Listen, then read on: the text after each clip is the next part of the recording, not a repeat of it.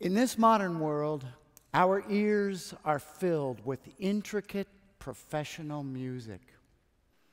And it's easy to forget that at its essence, music is very simple. As a young child, it was impossible for me to hear that wonderful music without wanting to play it too. And so it was with high hopes I set off to my first piano lesson at 6 years old. And I came home with a magical book tucked under my little arm, a book that contained music. But the reality of reading the notes on the page and playing the song about the little bear soon brought tears to my eyes. And all through school was much the same, always wanting to play and always being a beat behind the music. The struggle never let up.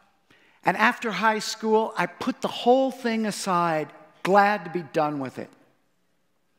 I expect many, if not most of you, have had a similar experience, no matter how long and hard you tried. I had heard about playing by ear, but no one in school ever spoke about how it was done. It sounded wonderful, this not having to read in order to play music, but how to do it? Well, one day, a friend put a flute in my hands, and I swore an oath. I would take no lesson, I would read no music, and I would find my way somehow into the music of that flute simply by playing around and waiting for the music to emerge. With that flute, I walked everywhere, constantly playing, trying to ambush the music with every trick I could think of. People hated me, I was so bad. I would walk up to doors and keep playing and wait for someone to come along and open the door for me. I played so constantly, my lips bled. But I kept trying. And one day, I was able, for the first time, to track the music to its lair and let it out. And little by little, I learned to keep up with it as it bounded along. Well, that flute eventually, by twists and turns, led me to a professional career and even a Grammy Award. But it was not the concert scene that enticed me, nor the tours abroad. Instead, it was trying to teach others how they might experience this freedom of playing music instinctively. So many barriers stand in the way of that. And I resolved to try to knock them down one by one. This was as difficult as it had been learning to play by ear because I knew nothing about how to build instruments. But I knew it was the difficult instruments as well as the written page that were the stumbling blocks for people wanting access to their own inner musician. So I tried a few things. I knew I would have to deal first with the immense hurdle of wrong notes. Everyone who has tried to play knows the anguish of having the music stop because a note goes wrong. I decided to take them all out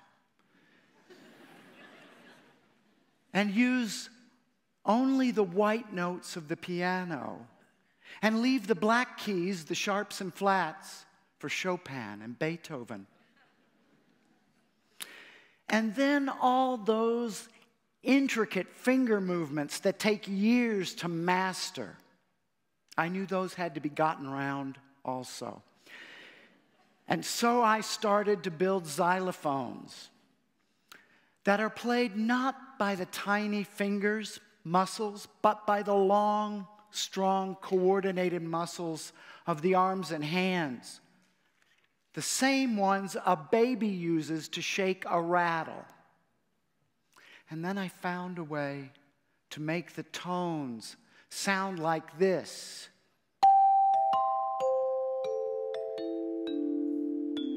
So anyone who started to play wouldn't want to stop, because it sounds and feels so good to hear these tones.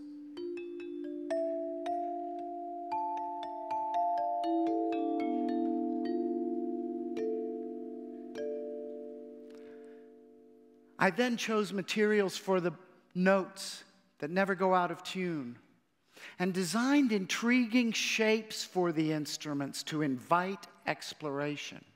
These unusual shapes also convey that there's no particular correct way to play them, because they look so different from normal xylophones.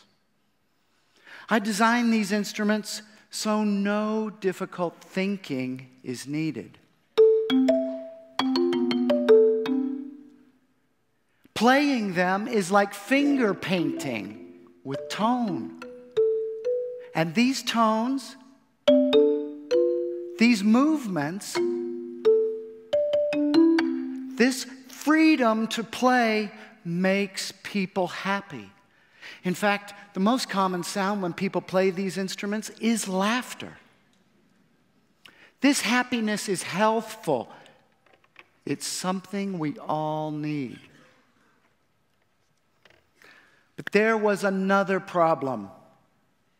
Not everyone can afford to buy an instrument, let alone several so they can play with their friends, which is when the music really comes alive.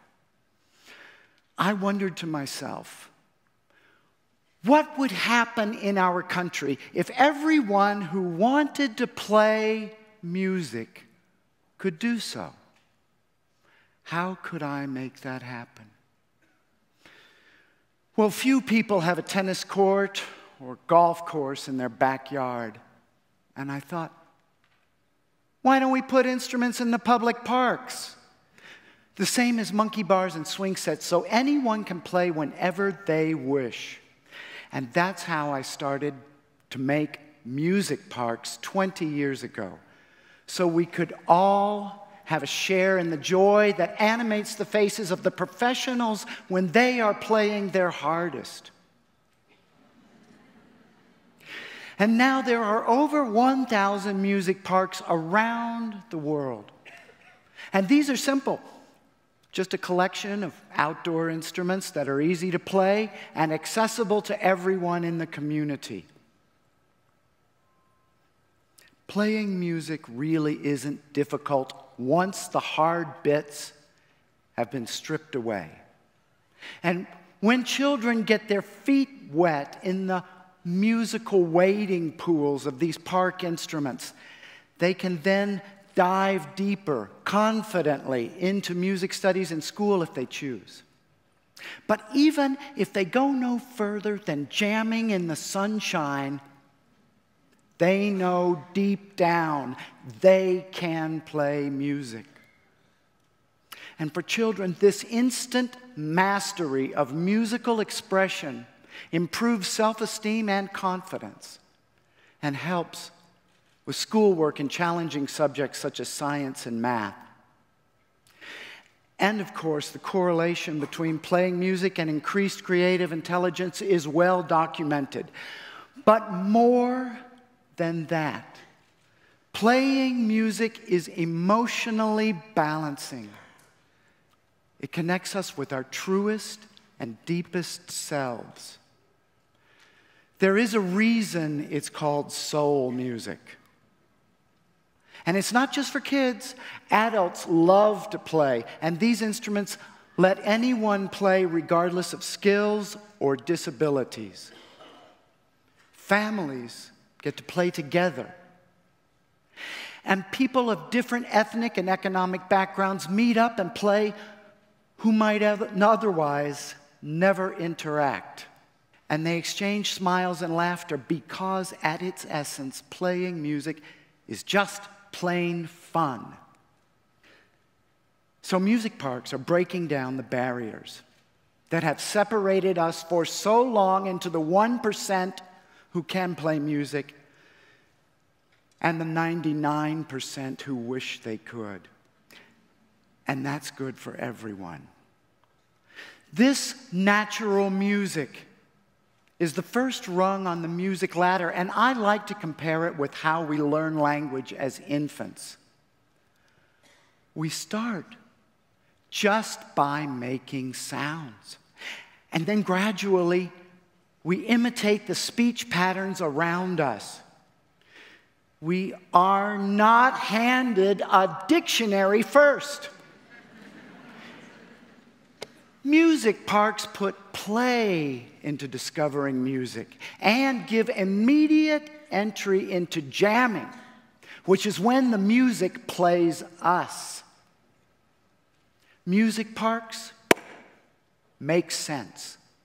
They contribute significantly, creating healthy communities, and they promote the learning of music among children and adults. Playing music makes us kinder and happier, and that's reason enough to put these in every community. We can all use more kindness and joy. And when we make playing music easy in a joyful environment, we have a new model for engaging children and adults in music. And that's good news for our brains, our souls, and most importantly, our communities. I hope that each one of you has the opportunity to experience this new form of community and music, and to discover where your own music is waiting for you. Thank you.